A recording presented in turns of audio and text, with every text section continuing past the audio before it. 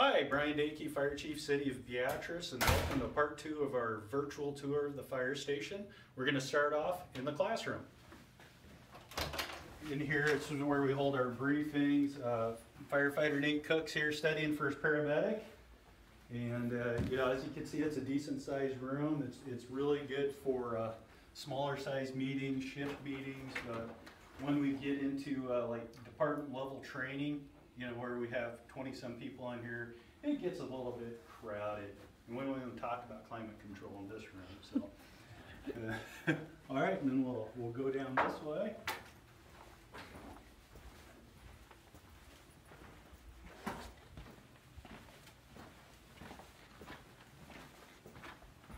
All right, so this is the hallway in between the apparatus bay and then the rest of the basement of the city auditorium.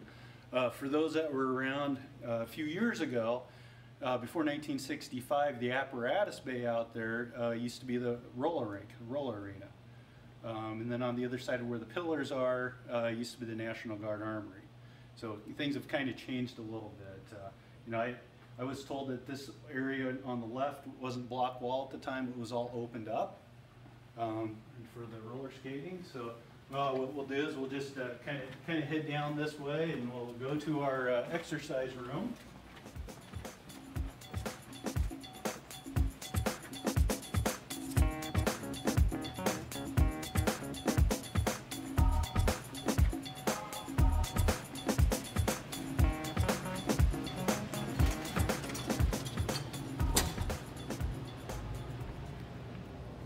So, firefighting, emergency medical services is a very physically demanding occupation. Actually, they refer to us as occupational athletes. And, we allow time during the workday or afterwards in here for the guys to do cardio, strength training, and things along those lines. And, on a side note, all of this equipment that's in here has been donated, or our fire union has bought some of the material too. So no city's tax dollars have come into play in this area. Okay, and that was our exercise weight room, and now we're off to the dormitory.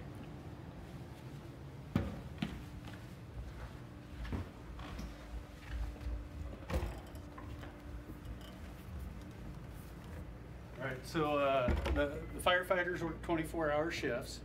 So we provide dormitories for them that hopefully they get to use. As you can see, it's kind of a little bit more of an open air environment, not a lot of privacy. We do have 2 private dorm rooms in back, kind of by the bathroom. Some of the challenges back in here is, of course, there's not much privacy.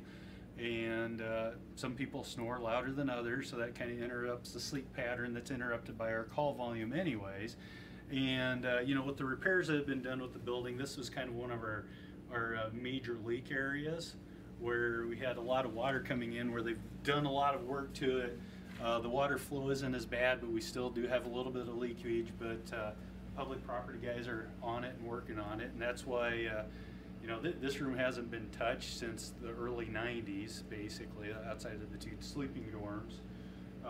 And until the water's leak's been completely fixed, we've just been kind of leaving the stuff alone because it doesn't make sense to repair something that's going to be water damaged here in the near future. So until that problem's resolved, we're just living like this. So, and this is just right outside the dormitory, and as you can see, we have quite the fleet of vehicles between the city department, the rural, our fire apparatus, and so forth. One of the challenges that we have in here, there again, this building was not designed for a fire station, so we do have some ventilation exhaust issues. We do have an older exhaust removal system on some of the trucks. However, there's always challenges with that, and then also they've changed the exhaust requirements on the newer vehicles. So the current exhaust system isn't compatible with the regeneration systems in the diesel trucks.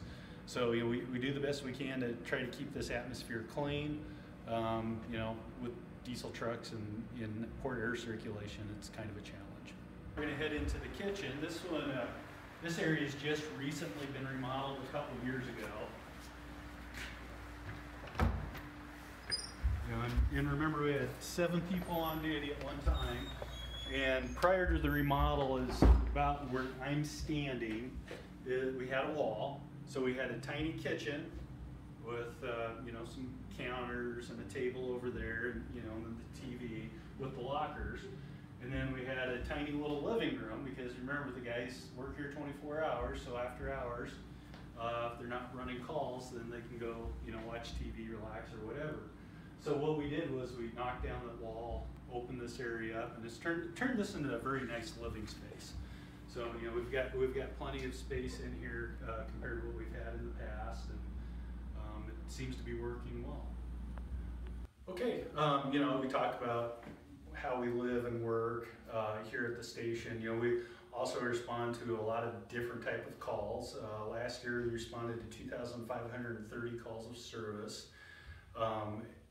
We're at probably a 200 pace increase on calls if things continue this year. So, it'll be somewhere between 2,700 and 2,800 calls, which has only happened one other time before in the last 10, 15 years. But we go on a lot of medical emergencies, injury accidents, hazardous materials, chemical spills investigations, and obviously the structure fires, house fires, and then we still do interfacility transfers from our hospital to other locations. But we not only just serve the citizens of Beatrice, we serve the citizens of Gage County also.